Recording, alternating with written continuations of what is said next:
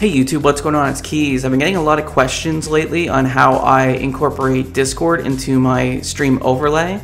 So we're going to take a quick look today at 3 different options. So we're going to be using the link in the video here, and I also linked it in the description below.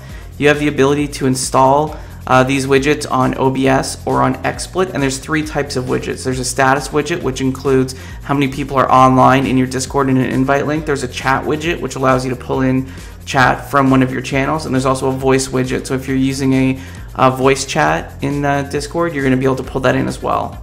So to set up your status widget, you're going to select the server that you'd like to pull in. You'd also, I recommend checking off display count, shows how many people are online, the server icon, and you're going to want to click the display invite link if you want people to openly join your Discord. I'd also recommend adjusting the opacity to somewhere around 40%. This will make it so that the background of that widget is semi-transparent. Last but not least is just copying the link, and I'll show you how to do a quick install here right in OBS. So now that we have OBS open, you're going to want to go to add a source. From here, you'll be displayed with all the different source choices. Choose browser source. And you'll see that it's allowing you to select HTML. We're going to use a specific link.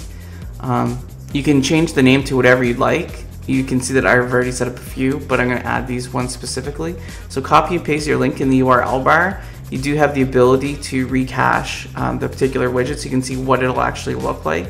Don't worry about the sizing. You are able to resize once you've added it. So click done, and then you can drag and drop any of the corners to resize, and you can move it around and position it wherever you'd like. So it's extremely customizable as to where this shows up on your screen. Next is the chat widget. So again, you would select the server that you want to pull in.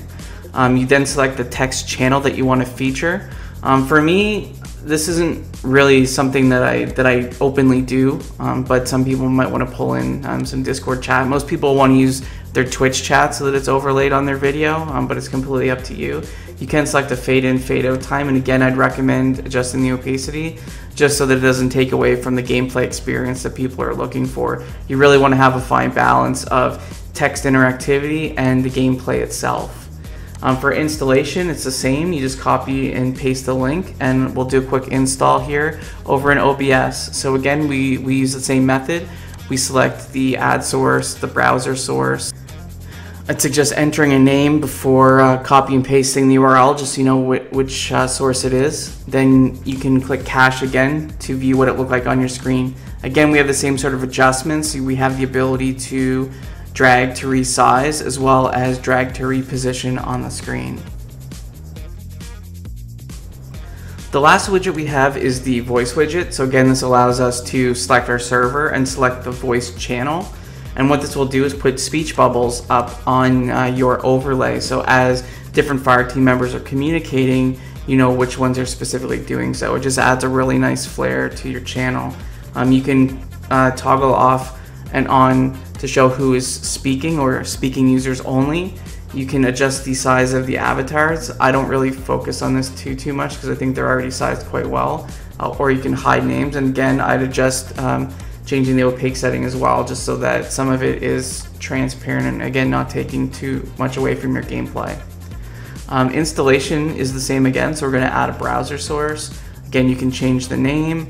You can copy and paste the URL into the URL bar. And we have the same sort of caching options and adjustments as well. So again, a quick copy and paste, cache, just to see it on the screen, click done. And now it's completely up to you as to where you want to locate these 3 overlay elements. You have full customization on where you want all these elements to be. I'd recommend putting the text somewhere maybe along the bottom or on the side.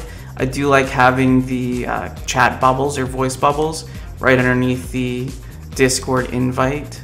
Just makes it a very nice and user-friendly experience. Well guys, that takes us to the end of the video. Thanks for watching. I hope it answers a lot of your questions. If you liked the video, leave a like. If you'd like to show your support, hit subscribe. Thanks so much for watching.